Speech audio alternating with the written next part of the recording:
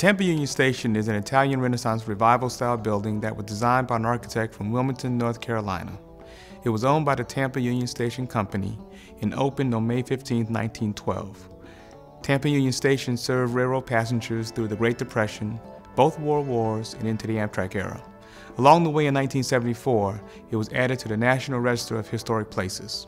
Throughout the 1950s, federal investments in highways and air travel began to undermine Tampa Union Station's future.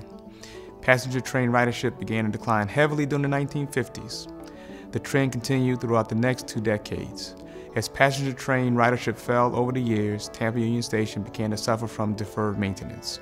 By the 1980s, the roof of the old depot leaked, plaster fell from the ceiling on a regular basis, and paint peeled throughout the proud terminal.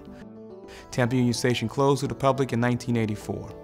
For the next 14 years, Amtrak passengers had to use a temporary make-do ticket office and waiting room in a prefabricated building adjacent to the station platforms.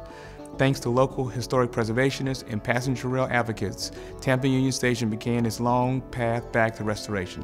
In 1988, the nonprofit Tampa Union Station Preservation and Redevelopment, Inc. was founded. Their goal was to raise grant money for restoring Union Station. Also that year, Tampa Union Station helped to foster a citywide conversation about preserving the past. It was one of the first buildings to be designated a Tampa landmark under the City of Tampa's new Historic Preservation Ordinance. In 1991, Tampa Union Station Preservation and Redevelopment, Inc. acquired the station via a mortgage held by CSX, the corporate descendant of its original owners. Led largely by volunteers, they raised more than $4 million for the building's restoration. Restoration of Tampa Union Station was a multi-year effort, with Royal Architects serving as historic preservation architect for the project. Restoration was completed in May 1998. The station has been reopened to Amtrak passengers ever since.